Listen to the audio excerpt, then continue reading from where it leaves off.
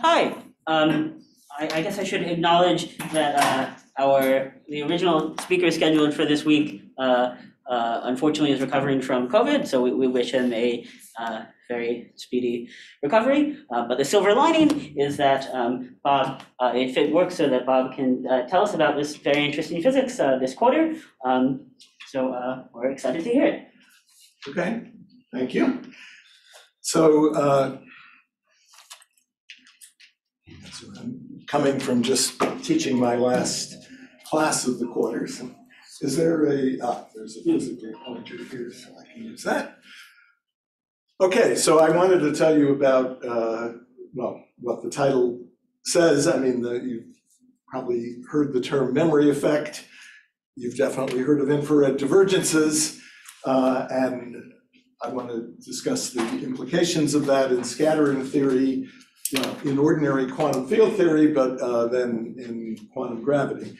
And this is joint work with Kartik Prabhu and Gautam Savaschandran, the details of which are in this paper that was posted on the archive a few months ago. And there are a lot of details in this that I won't be delving technical details on the asymptotic quantizations and so on that I won't be delving into. That's not really needed for the essential features that I want to talk about. You might have to click on the. Okay. So to begin with, I should tell you what the gravitational memory effect is in physical terms. You probably, and many of you have heard that, but we can imagine that we have this array of particles, as a gravitational wave detector. I mean, LIGO can only afford to put 2 of these there or whatever, or effectively, well, really, okay, anyway. But you do a little better with an array like this. And if you imagine a gravitational wave coming in normally to the screen here, then the wave will sort of compress depending on its polarization, but if it's the axes or the way I'm doing it, compress in one direction, expand in the other over a half cycle, then over the next half cycle, compress in the opposite direction, expand in the other. So that's what happens when the gravitational wave is going by, but when the gravitational wave is done going by, well, you have no more, you're back in flat space-time, at least I'm only working to order 1 over r. The particles, one can show, will return to relative rest with respect to each other, but they may not go back, they generically won't go back to their original position. So this permanent relative displacement occurring at order 1 over r for gravitational radiation is what's referred to as the memory effect. But this isn't anything special to gravitational radiation or anything like that. This occurs, well, for all massless fields. It occurs in all, well, even dimensions, but 4 is very special and everything I'm going to be saying is going to end up being special to 4 dimensions. So first of all, I'm talking about to order 1 over r and things like that in what I've been describing, but let me be a little bit more careful about where I'm going when I'm taking these limits. So in flat space-time, I mean, in an asymptotically flat space-time, we can do analogs of this, of course. If I introduce the retarded time coordinate, and I'm going to let XA and everywhere denote angular coordinates, what we're interested in is limits as r goes to infinity, but at fixed retarded time. Well, for ingoing states, I'd be interested in fixed advanced time. So this is future null infinity that I'm talking about, and I will be talking in about behavior at future null infinity. And for any D, well, maybe it has to be bigger than 2 or so, but anyway, for any D, radiation will fall off in flat space-time, let's say, something that satisfies a wave equation in flat space-time. Radiation will fall off at the rate indicated here, 1 over r to the d over 2 minus 1. Coulomb fields, again, in any dimension will fall off like 1 over r to the d minus 3. Now, it's a completely generic feature of massless fields in even dimensions that there's a memory effect, well, analogous to what I just showed you, but it's even simpler to state. Namely, at Coulombic order, the field at late retarded times will not return to in general, generically, will not return to the value it had at early retarded times. So I'll explain what this has to do with the memory effect as I described it. I mean, that'll be easy to see in a minute. For space-time dimensions is quite interesting in that both of these are order 1 over r. Coulombic and radiation things fall off at the same order. And this memory effect is then inextricably intertwined, as I've written here, with radiation. You can't, well, as I'll explain quite shortly, this is the origin of all infrared divergences in quantum field theory. I mean, I'm talking about classical solutions here, but that's going to give us the infrared divergences in quantum field theory. So going back to the gravitational case, and then I'll do the analogous electromagnetic case, let H denote the deviation of the metric from a flat metric at order 1 over r.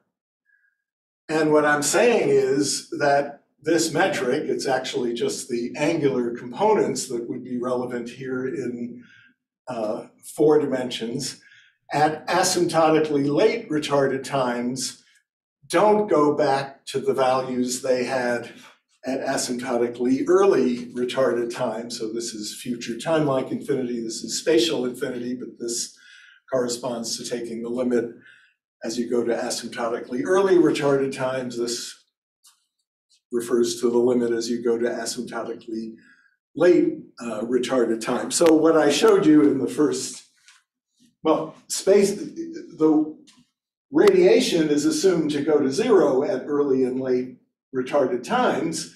So you've got just ordinary, this is some ordinary flat type, metric, but the metric is different here at the late times than it was at the early times, so that if I draw it in a, sort of a fixed geometry or something, if I make a gauge transformation to set the metric to 0, then I'll have to push these points away from the circle. But it's really just the metric has not returned to its initial value.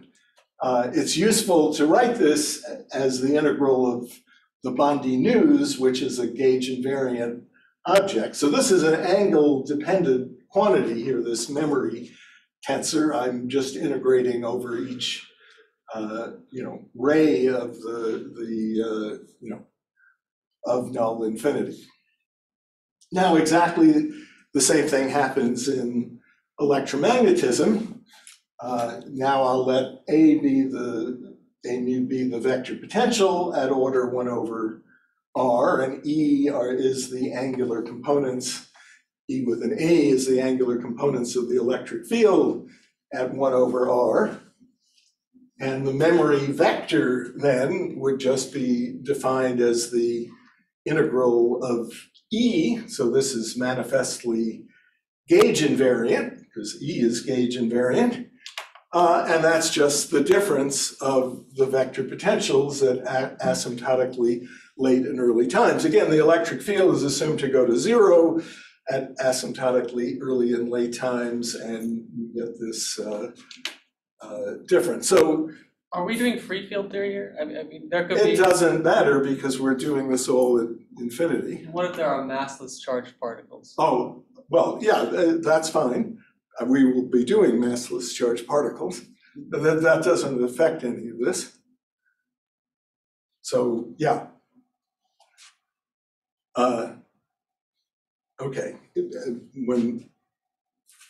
So there is, just as I gave this physical interpretation or viewpoint on the memory effect in the gravitational case, I don't have to draw as fancy a diagram in the electromagnetic case, because if the integral of E is non-zero, then that just means if I had a test particle initially at rest receiving this radiation, it would end up with a momentum kick. So at late retarded times, it would go inertially moving off instead of returning to rest. So that's what the physical statement of the electromagnetic memory effect is. And memory is a simple physical thing.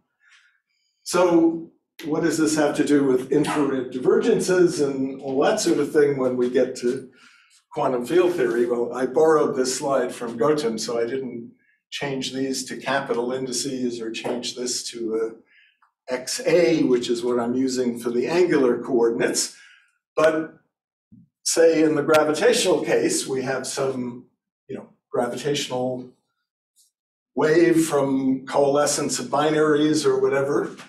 It'll look perhaps something like this, but the memory effect will correspond to this H, not if it started out as zero, not returning to zero at the end of this. But the point is, if you have a function that, let's say, starts out at zero, but then doesn't end up at zero, and you take its Fourier transform, you're going to get a 1 over omega divergence in the Fourier transform of that function. I mean, that's a straightforward fact.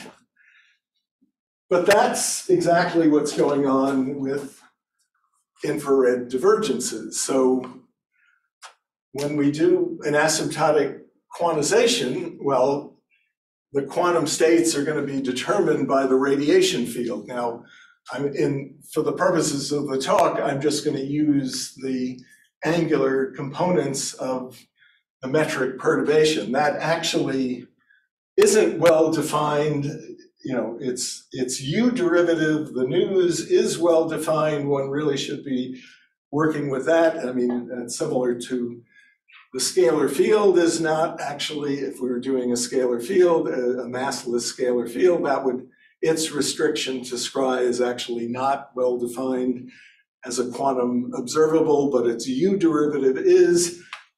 But anyway, I think it's a lot simpler if we think of things in terms of just H. Everything can be done properly using news instead of H in the quantization. But if we are trying to construct the usual Fock space of out states, well, that's based on a one particle Hilbert space. That's based on taking positive frequency, data at scry, looking at positive frequency H's, and taking this Klein-Gordon sort of inner product. I mean, there's an omega in here corresponding to the time derivative, but we take the Fourier transform and we only are considering positive frequencies. But if I ask for what the one particle state or coherent state is, if I want to do that of a classical solution with memory, the Fourier transform, as we've just seen, if it has memory, is going to diverge as 1 over omega, and this norm is going to be logarithmically divergent. So if you try to stick some state representing that has memory in the usual Fock space construction, you're going to have a problem because it's going to have infinite norm, or if it's a coherent state, it's going to have an infinite number of particles in it. Now, there's absolutely nothing wrong with states with memory, and they're going to occur unavoidably. They occur in classical scattering. You're not going to get rid of them in quantum scattering. They're there. But if you pretend that they're supposed to be stuffed in to this Hilbert space where they don't belong, you're going to end up with divergences in your formulas, in your expression for the state. So how does one normally deal with these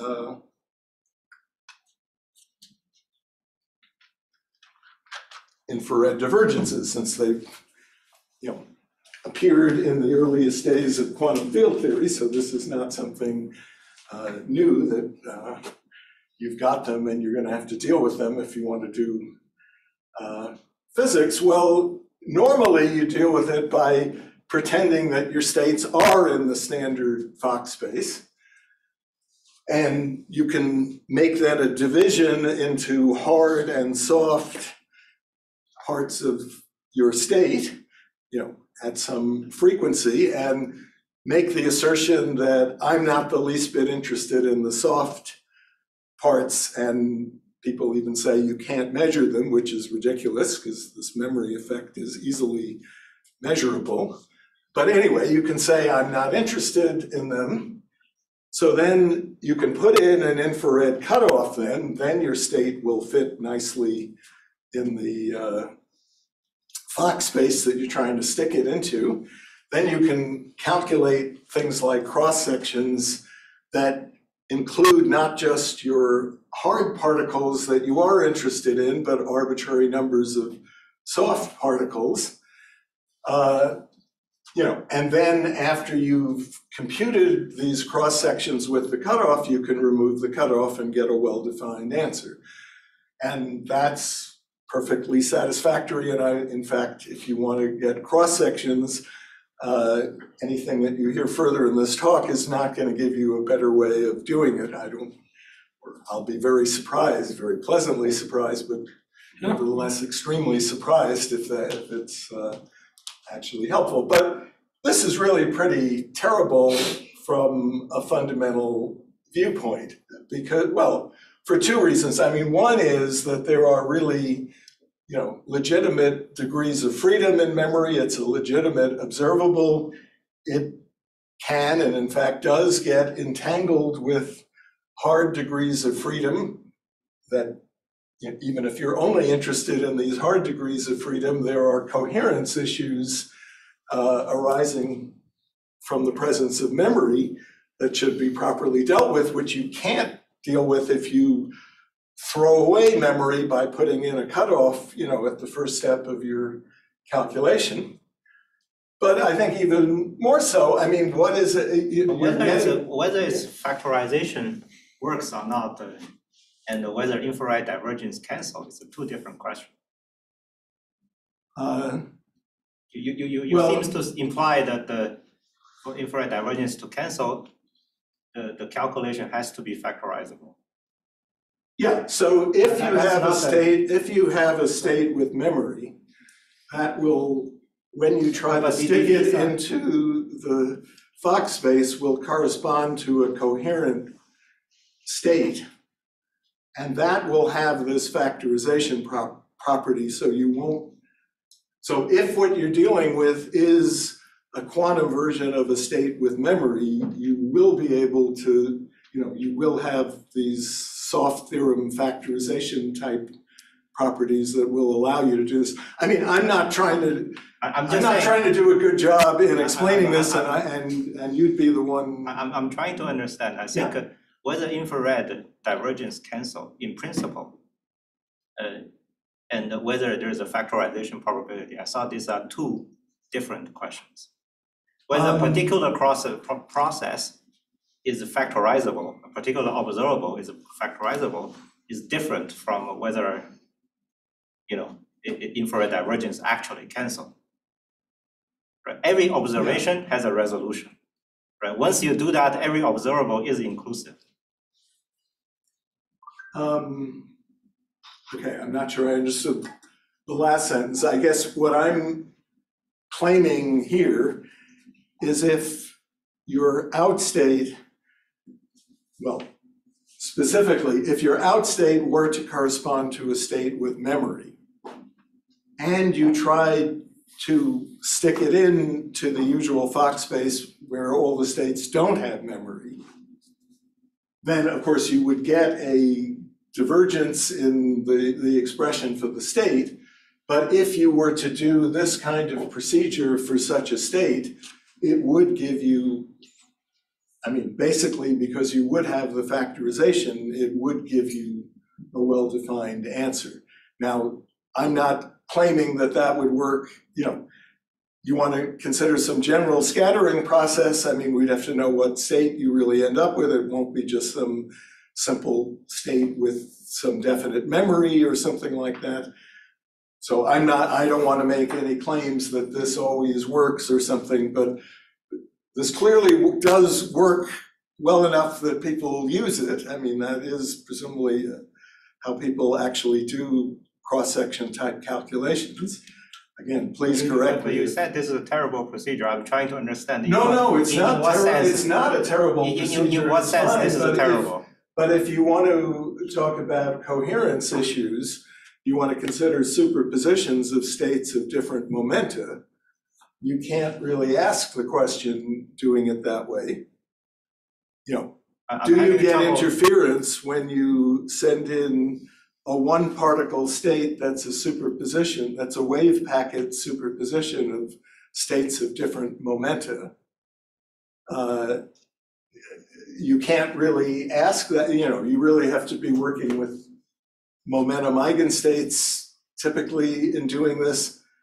Anyway, I'm not making any strong, I'm not intending to make any serious claims here, beyond the fact that there are procedures for pretending that you're working in the usual Fock space and dealing with the states that you actually have which are not in the usual Fock space, which give infrared divergences. And this was an attempt at explaining how you do that, but it's by no means a proof that it would always work or anything like that. I'm not making any strong claim. This is just, intended as, well, what do people do? But I'm saying this is not very satisfactory from a more fundamental point of view as opposed to a practical, if you want to get a cross-section for an accelerator, this is fine. And again, as I've already said, I'm not going to tell you, certainly in this talk, I'm not going to tell you something better to do. But there are issues that this is not allowing you to even think about. But more fundamentally, you don't have a legitimate Hilbert space of in and out states, and you don't have a legitimate actual S matrix between them. You have a prescription, for doing things that are sort of formally like you had an S matrix, but putting in cutoffs and then, getting cancellations and taking limits, but you don't actually have, you can't actually tell me what the in state is and what the out state is and what the finite amplitude, not probabilities you can tell me, but the amplitude of going from whatever in state you specify to whatever out state. The exact state, not just some infrared cutoff version of the state. So anyway, I'm saying one might want to do better than that, not from a practical matter, but from a fundamental matter point of view. And there is something better that's been done that, much better from the fundamental point of view. that's been around for 50 years.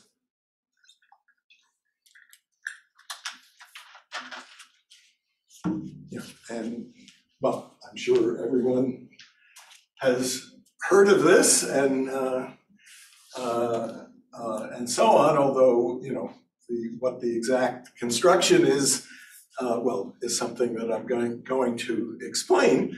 But if you want to have a true in and out Hilbert spaces and then actually have an S matrix between them, you're going to have to incorporate states with memory because you're going to get them in scattering, and you know you can't do this without incorporating them. And again, over 50 years ago, Faddeev and Kulish gave such a prescription, which is usually described as dressing the charged particles with a cloud of soft photons. What the cloud of soft photons really is an incoming electromagnetic radiation state that has memory. And if the memory is suitably paired with the state of the charged particles, you can make this work. So that's what I'm going to be doing in the remainder of the talk is explaining what this Faddeev and Kulish construction is, but in this language of memory, and as I'll explain, associated charges. Then I'll show that this construction fails. It works nicely in QED with massive charged particles. It fails in QED with massless charged particles, but it fails much more catastrophically in quantum gravity. So after I show you it fails, then I'm going to, of course, have to say a few words about maybe what one should do. But this is the same as saying you should scatter jets, yeah? I mean, I think that's how physically a collider person would describe this, right? At long distances, you're talking about the Faddeev-Kulish.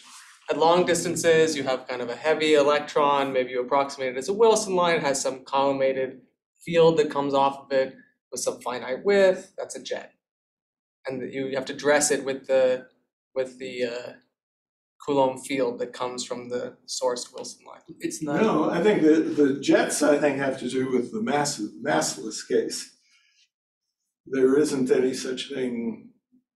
Again, there may be language barriers and issues in my understanding what you're saying, but no, I don't think there's anything having to do with jet. There is very much something having to do or related to jets in the massless case, but these cloud of soft photons are not virtual. They're Yeah, no, they're not virtual. No, They're I'm not talking about a virtual cloud. Oh, so it's not a Coulomb cloud. Like Well, I'm just saying that a charged particle sources an electromagnetic field even at long distances. Yeah, but the not- Coulomb field in some sense is not an independent dynamical degree of freedom. You've got to put in this cloud of soft photons, which is genuine dynamical degrees of freedom. That is truly radiation, but it's radiation with memory. And you can get, since the memory just depends on this integral, you can make it arbitrarily low frequency. So you can put in these arbitrarily low frequency photons in as long as they have the right memory. Well, I'll explain that later. Let me get to one important major further tool that will help explain and analyze something, which is that there is a close relation between, memory and, asymptotic symmetries, which, since the asymptotic symmetries will give rise to charges and so on, that one will be able to get formulas for memory in terms of charges and so on that will be extremely useful for the further analysis. So, of course, we have gauge transformations in electromagnetism, but if I take the gauge function to be a function of angle only, this will fall off like 1 over r and will satisfy the asymptotic conditions that I want. So this will be, I won't destroy asymptotic conditions with this gauge transformation, but that gauge transformation actually is a symmetry rather than a gauge transformation, in the precise sense that if you look at the symplectic form, the variations of the field by this gauge transformation are not degeneracies of the symplectic form.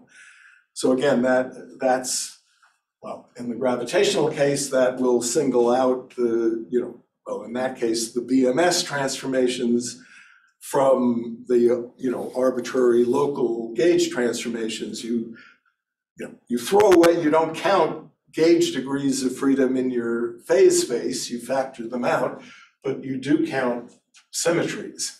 Well, I don't need to do any ideological type work on that. The only important thing about that is that it kind of accounts in a way for the existence of, well, charges and fluxes associated with these so-called large gauge transformations. And the charges, again, I'm at null infinity, so I can pick some cross-section at some arbitrary retarded time. The formula for the charge associated with this large gauge transformation, well, this is the 1 over r squared part of the field. This would be, if lambda was 1, the ordinary formula for the electric charge, but now it's got this lambda in front of it. Now, the existence of memory, I mean, again, the electric field,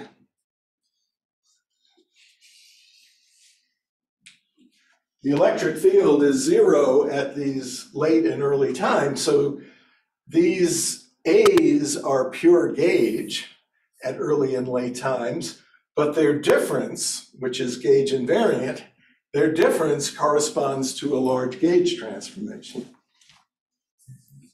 So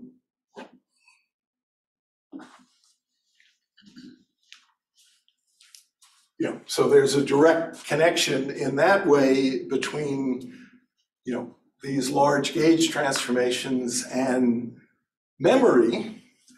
And with that, it's not too shocking that there is a formula that one can derive for, the charges, the charge difference between asymptotically late times and asymptotically early times, that's related to the electromagnetic memory. And if there was some massless charged particles, you'd get a contribution from the charge current flux to null infinity. So where this formula really comes from, or probably a better way of understanding it, if we put the Q at I naught on the left and put everything else on the right, the Q at I naught is actually the charge that generates large gauge transformations on all of the fields. And, well, this is what generates large gauge transformations on the massive charged fields at late time, at asymptotic infinity. This is what generates the large gauge transformations on any massless charged fields. And this is what generates, the memory is what generates the large gauge transformations on the electromagnetic field. So it's really saying the total generator of large gauge transformations can be broken up into these separate parts. But this is a difference of charge is flux of charge and this memory contribution. Right, and this charge at asymptotically late times is just determined by the Coulomb fields of the outgoing charged particles. Okay, so you'll see why it's useful to have these formulas shortly, but let me continue on to the gravitational case. So the analog of those large gauge transformations, namely the diffeos that preserve the asymptotic conditions and are not degeneracies of the symplectic form, those are the BMS transformations, and the ones of interest here and now are the super translations, which are angle-dependent translations basically at scribe. They're the analog of the large gauge transformations in electromagnetism that I just was describing to you. And these also have associated charges. This is the 1 over r cubed part of this component of the Wald tensor that in Schwarzschild, you'd have a Wald tensor that goes like m over r cubed. So this would just, give you the mass in Schwarzschild, and if f were 1, so this was a time translation, this would just give you the mass. You get some extra correction when you have radiation, and of course, this is quite general, but it's an analog of the formula that I had in electromagnetism, where we had the 1 over r squared part of the electromagnetic field, and we didn't have any extra term like that here. But we have exactly an analog formula for, again, it's really the charge at spatial infinity is the sum of these other quantities that are generating these super translations on separate pieces.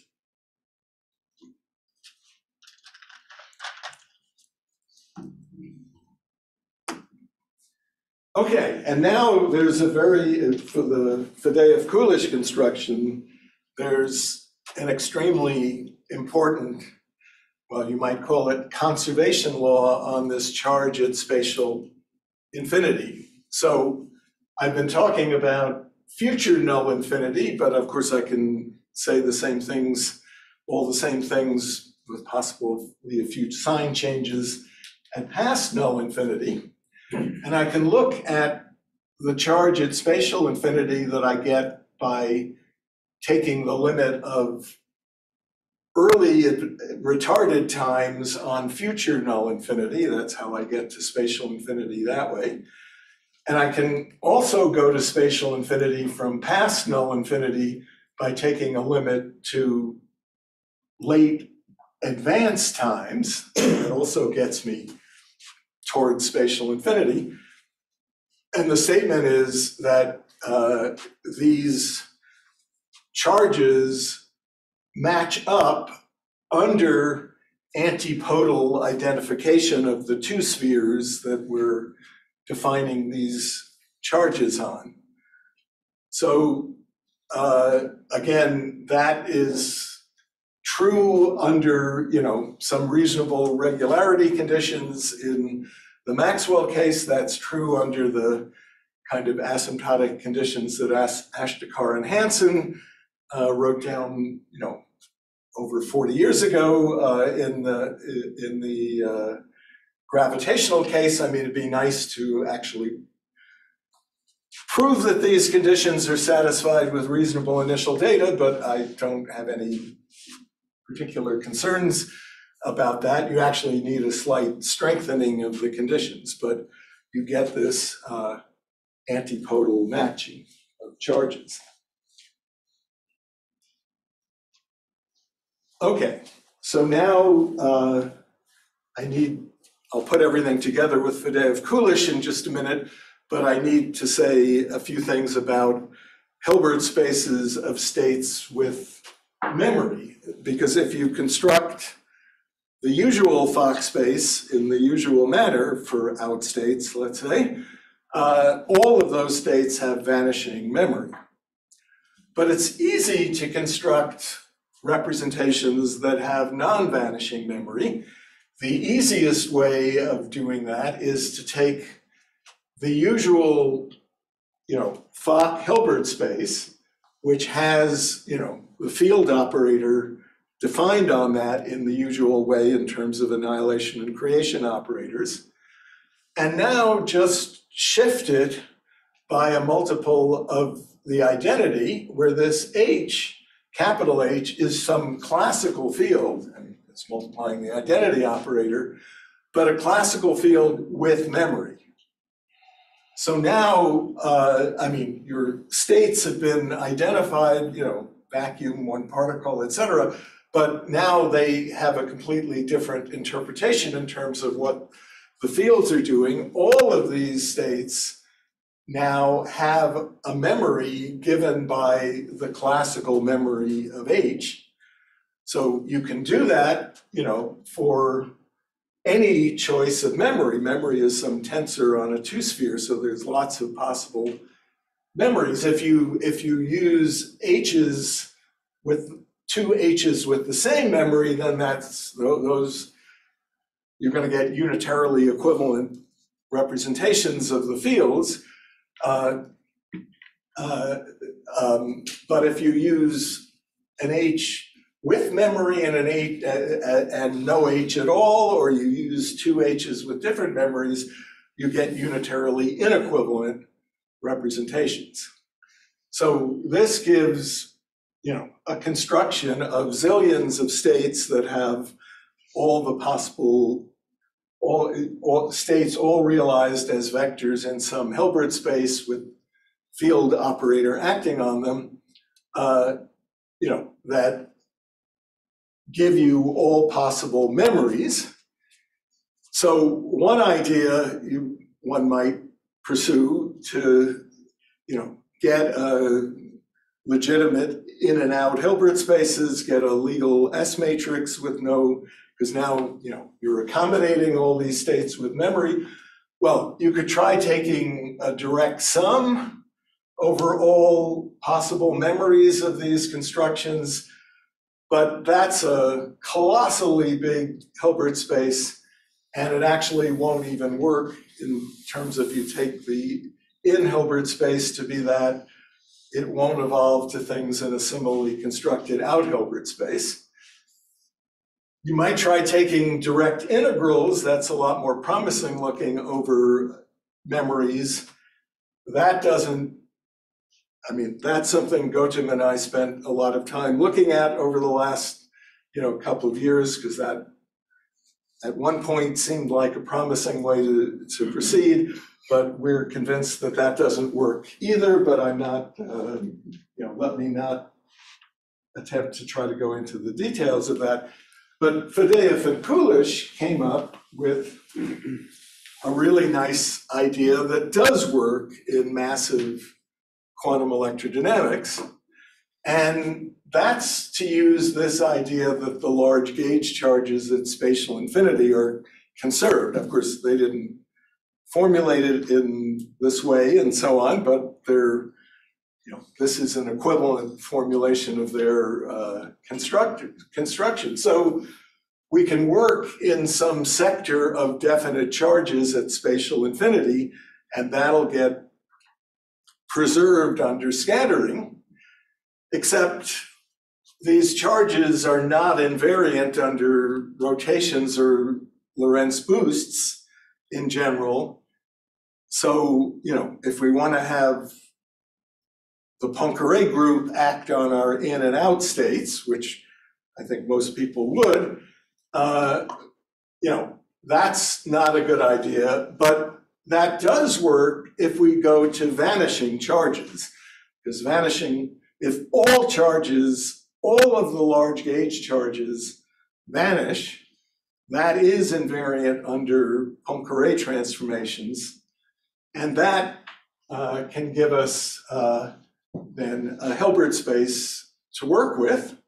Now, that's a little awkward in that we also need vanishing total electric charge, and maybe you wanted to do scattering of 2 electrons that has charge 2. So to make this work, you'd have to, add 2 positrons that as incoming states that you well, the usual terminology is put behind the moon or whatever, they don't interact, with the electrons you're interested in and so on. I mean, I think the original Faddeev and Kulish paper may be a little ambiguous about this, but papers by Froelich, pointed this out very clearly not long thereafter. Okay, so how do we so we can make total electric charge 0, putting some extra charges behind the moon if we want. How do we make all these other large gauge charges 0? Well, there's a really clever idea, because the momentum eigenstates they're improper states, of course, but they're formally eigenstates of the charge, well, for incoming things, for the charge at past time like infinity. So if you take an arbitrary incoming momentum eigenstate, the idea is you can make 0 memory make 0 charge at spatial infinity. We're using this formula. We don't have any J out, we don't have any massless particles. So we want to make this 0. If we make this equal to that, it's a sign change going to past null infinity, then we'll make 0 charge at spatial infinity.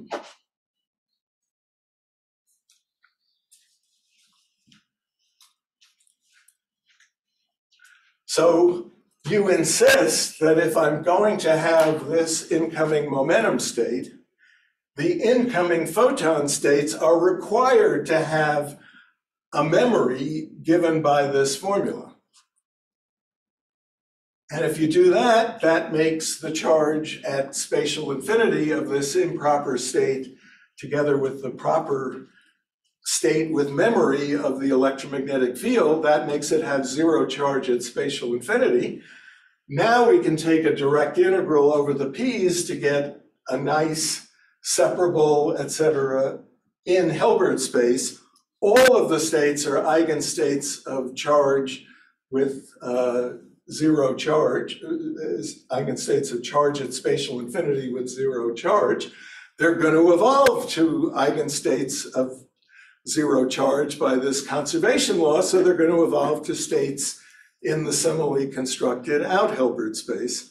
And now we have a completely well-defined scattering, except we're not allowed to send in, a bare electron state. We have to pair that with photons.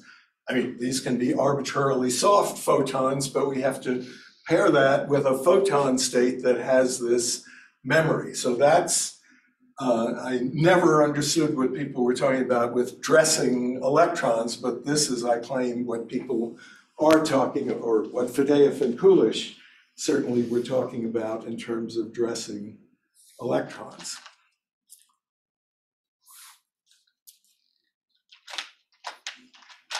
Okay, but now that works. I mean, it's got some strange features. I mean, why do you have to send in exactly the right amount of memory and the electromagnetic radiation in order to pair that with the photons? It's not like the photons have this dressing attached with them. You're really sending in electromagnetic radiation that is pairing with the photon. But you run into trouble with this, it's not an ideal solution to the problem anyway, but you could live with it and work with it, and now you really have Hilbert spaces and S matrices and all that. But if you try to do this in the massless case, well, everything is kind of the same. Again, it's the momentum eigenstates of the massless charge particles, the improper momentum eigenstates that are eigenstates of the well, now it's the, integrated flux of charge. It's the J that counts in terms of its contribution to the charge at spatial infinity. So you could again try to pair that with with a photon state with the right memory to cancel out the charge at spatial infinity. But now there's a problem, and this does have to do with the jets and so on. I mean, or at least it's related to that, because the J in this case, in the zero mass case, has angular delta function singularities. And when you integrate to get what memory you have to pair with, you get a memory that's going to diverge like 1 over distance from where the singularity is. But that's going to make the memory not square integrable over the sphere, and that's going to make the energy that you'll have to put in the soft photons infinite. I mean, they're arbitrarily low frequency, but they're singular enough in the extra angular singularity makes them unsuitable for pairing. Well, you can formally still do it, but the states that you're getting in the Faddeev and Kulish Hilbert space, I would claim, are unphysical. But things are actually, if you're trying to do this sort of thing, a lot worse in gravity, but for different reasons. In fact, the angular singularities are not as bad because the J would have a delta function an angle type singularity, but you're basically solving a double divergence. That makes the singularity only logarithmic in distance. It's square integrable, it'll have finite energy, and so on. But the whole dressing idea just doesn't work at all, because the problem is that if you no matter how soft you make them, the dressing that you use, your incoming gravitons, are going to add some more to maybe only a tiny bit more, but it messes up the eigenstate property. It's going to contribute to the charge at spatial infinity. The soft graviton flux is going to contribute something to the charge at spatial infinity. It can contribute an arbitrarily small amount, but it messes up the eigenstate property, and your in states, you no longer have any argument for the in states evolving to the out states. So we can show this much more generally, that there are no states that are eigenstates, not even if you don't require eigenvalue 0, like Faddeev and Kulish did, there are just no eigenstates at all of the supertranslation charges, except, of course, for the vacuum state. But that's not enough states to do much in the way of scattering theory. Okay, in the last few minutes, I want to say a few words about at least my views about what one should do about that. Again, from a fundamental level, not from a practical standpoint in how you'd calculate cross sections or do the various calculations that everyone is already doing. So in a situation like this, where you have a lot of states of interest, they're going to arise in scattering, that don't live in your favorite Hilbert space that you would have liked to put them in. I mean, that's a situation that one gets used to very quickly in quantum field theory and curved space-time, where you don't have any preferred vacuum state, you don't have a preferred notion of particles. And they're just all, in an open universe at least, there are just zillions of possible states that you might consider, and they don't live in the same, in any, they don't jointly live in any irreducible Hilbert space representation. It is much more sensible in that sort of context, I would argue, to, go to what I think one would call the algebraic viewpoint on states.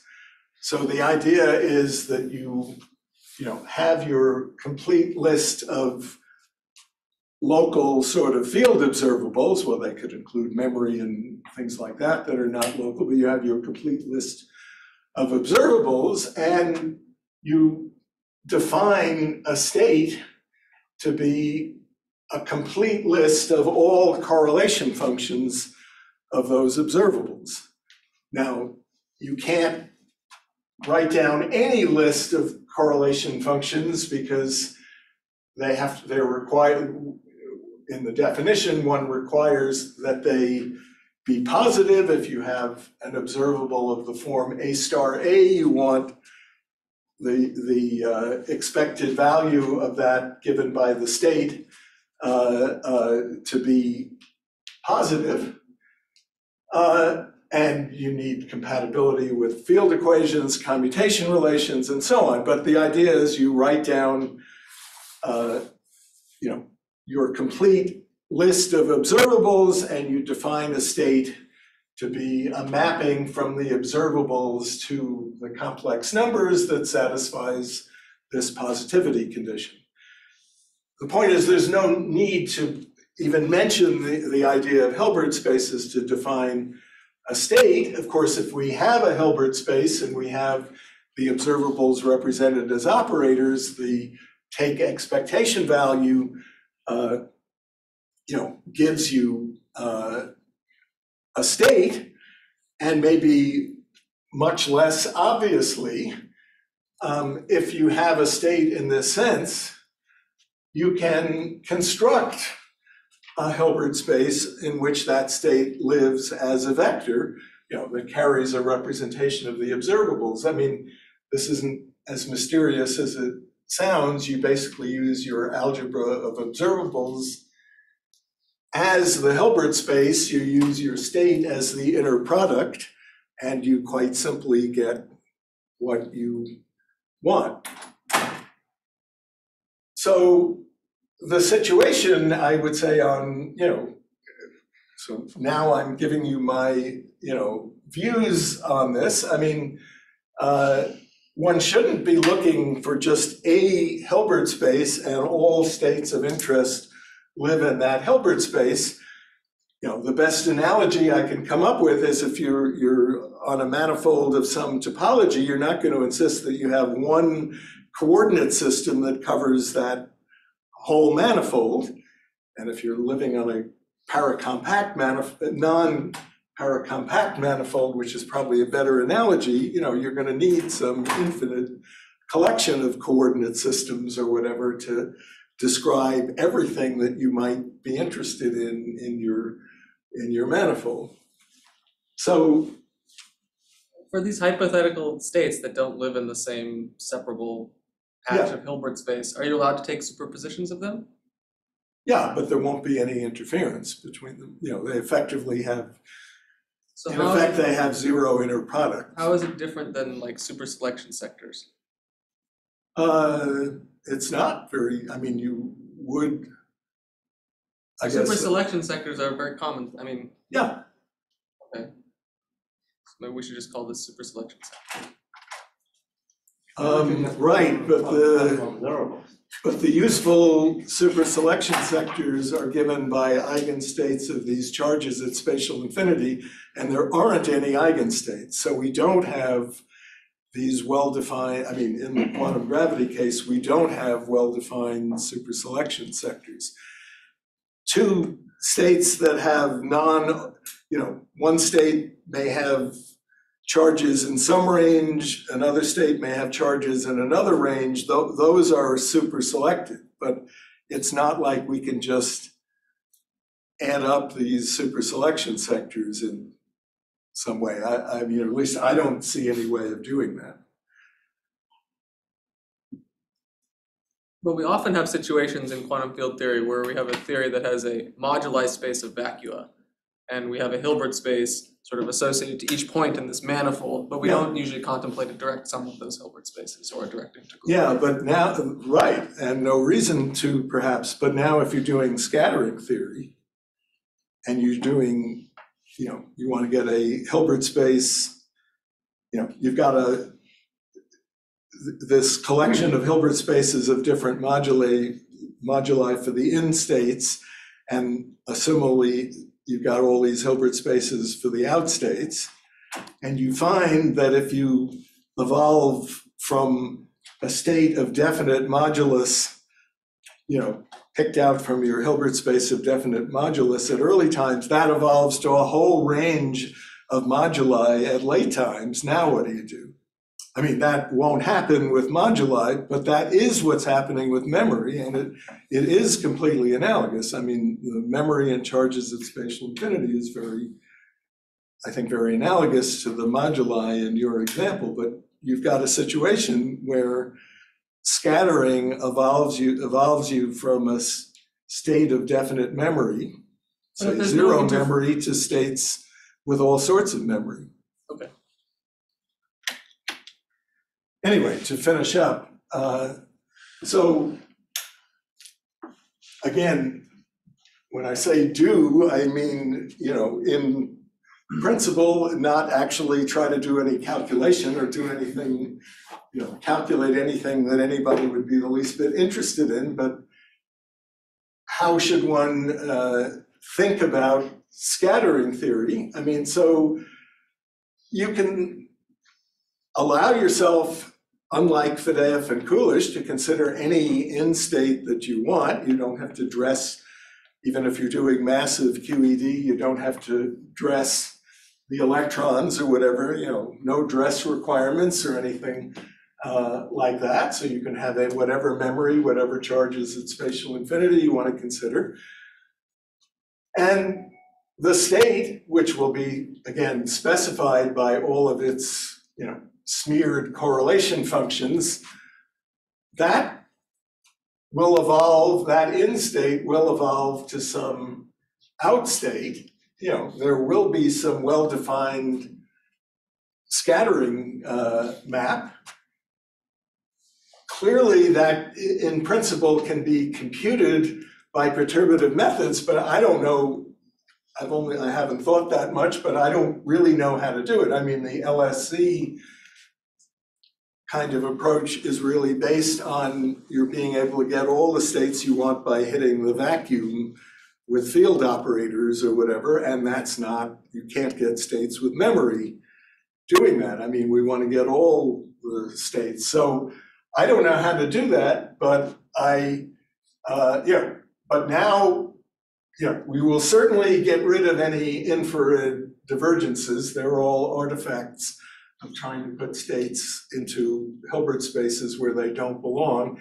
And now we're just letting the states be whatever they want to be. So I think it would be interesting to develop such a scattering theory. And, I'm not likely to try to do it myself really in a serious way, but I think that would be interesting. So I've told you a lot of things. Let me, conclude. So I've told you what the memory effect is. That's just at a classical level, a completely generic and could even say mundane feature of massless fields. I mean, that's how solutions to the wave equation, especially with sources and especially with nonlinear interactions, the Coulombic part of the field at early times, at null infinity, at early retarded times, is not going to go to the same value at late times. That's just what happens. And that's going to happen, and that is and does happen in the quantum theory as well. And if you try to use the standard Fock spaces, you are going to get infrared divergences, which people know how to deal with in terms of calculating the things they want to calculate, and I don't have any argument with that in terms of calculating what they want to calculate or whatever. You can get, for massive QED, the Faddeev and Kulish construction gives a way of doing that, of doing, really getting Hilbert spaces and really getting a genuine S matrix. But that is really, that is really very special to this context in the sense that it really fails when you have massless sources. So it fails in other contexts. It fails particularly badly in quantum gravity. I don't believe that there's any way of, quote, solving this problem in the context of, in the sense of finding some single Hilbert space that isn't enormously, isn't the Hilbert space of all Hilbert spaces or something, that's usefully, of a useful size that will encompass all the states that you're going to get in quantum gravity. And I would, advocate taking this algebraic viewpoint then, again, at this sort of fundamental level on scattering. Okay, thank you. Sorry.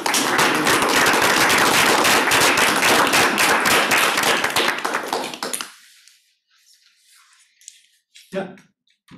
I have a basic confusion about this. So at some point in life, we all learned that if someone comes and hands you a Hamiltonian, you can use that Hamiltonian to make a time evolution operator, which is unitary. And then if you take the infinite time limit of this thing, you can construct, like at least perturbatively, you can construct an explicit unitary operator that corresponds to scattering. Well, okay, so we have the Hamiltonian, but I think implicit in that you have the Hamiltonian operator on some fixed Hilbert space or something. That's right, so some slicing. Right, but that isn't the case in you don't, it is still true that if I give you a state at some given time, we can evolve it to the future or the past.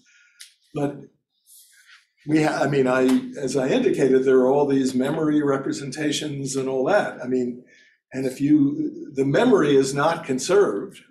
So that's what and so if you evolve from, something with zero memory in the past, it won't, there's no reason why the state in some particular choice that you've made, like zero memory in Hilbert space, it'll evolve to something.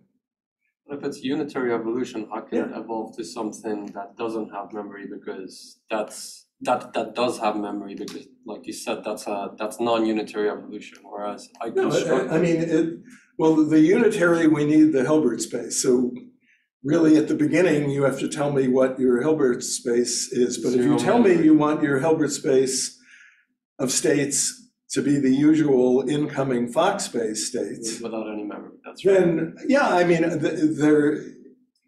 there is some Hilbert space on which the evolution could be described as unitary, but the outstates won't be anything like the standard Fock space. There'll be some weird looking set of states with all sorts of memory and all that sort of thing. Even though the operator I used to get from in to out was explicitly constructed to be unitary. Yeah, well, there's not any problem with conservation of probability or evolution of states. But if you want to define the in and out Hilbert spaces in a symmetric manner, you want to use a construction for the in Hilbert space and then use the time reverse, so to speak, of that construction for the out Hilbert space. Those don't evolve to each other. There are zillions of Hilbert spaces all over the place, and though that pair of them is the wrong choice, if you want to do evolution.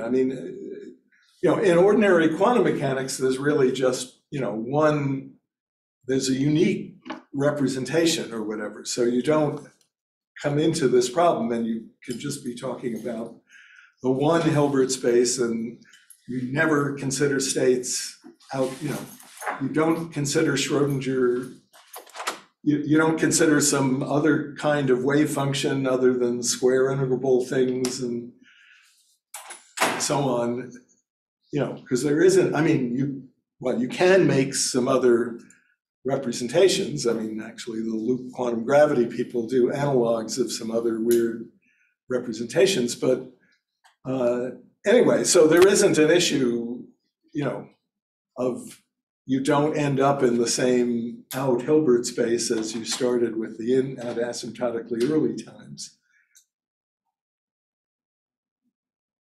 Yeah. So when there's been people trying to use scattering amplitude ideas to find gravitational wave radiation and effective potentials and so on, and it seems like this is a case where like the memory is actually relevant. The sense that like the black holes will have a kick after they spiral into each other, but they don't worry about any of these things. So I guess it would seem like somehow their answers are still making sense because they're dropping some subleading things. Is that the? They're not trying to calculate in states and out states, and they're certainly ignoring infrared divergences. Now, if you asked, how would they calculate memory, which I don't think they're calculating, I don't know. I'm aware of the work you're talking about.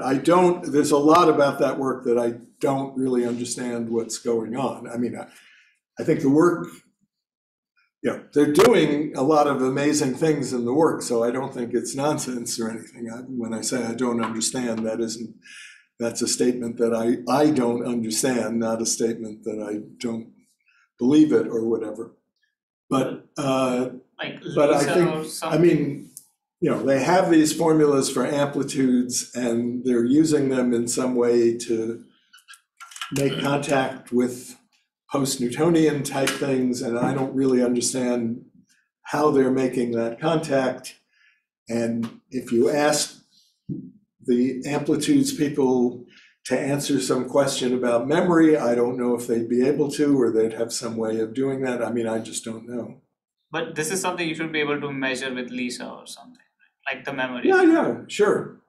So is it something that you can derive from the effective potential or post-Newtonian expansion? Well, in the post-Newtonian expansion, there are two contributions. Going back to this formula, you can think of this to the gravitational case. You can think of this as a formula for memory. There is a contribution from the charges, in particular, at late times and early times. This contribution is referred to as ordinary memory, and that's associated with the asymptotic behavior of the massive particles. Well, if you use a retarded solution, you don't have incoming radiation, then this would be given by the incoming massive bodies that you're talking about in your post-Newtonian expansion. So this term would immediately show up at a reasonable low order in a post-Newtonian expansion. And again, this is referred to as ordinary memory, and that appears in papers in the early 1980s that are doing post-Newtonian type stuff. This is what's referred to as the null memory or the nonlinear memory or the Christodoulou memory or something. This was only noticed in early 1990s or so. So this is the contribution from the gravitational radiation that makes it to null infinity. Now, in the post-Newtonian stuff, I'm a little confused as to, it's 2.5 post-Newtonian order where you first get radiation, and this is radiation squared. So I'm not sure I'm doing the counting right, but this wouldn't appear to like fifth new post-Newtonian order, which is about where people are now in calculations or something, but I mean, so I mean, certainly in the post-Newtonian literature, this definitely would not appear until maybe very recently, and I'm not sure if anything has been done very recently. There are no further questions. Let's thank Bob again.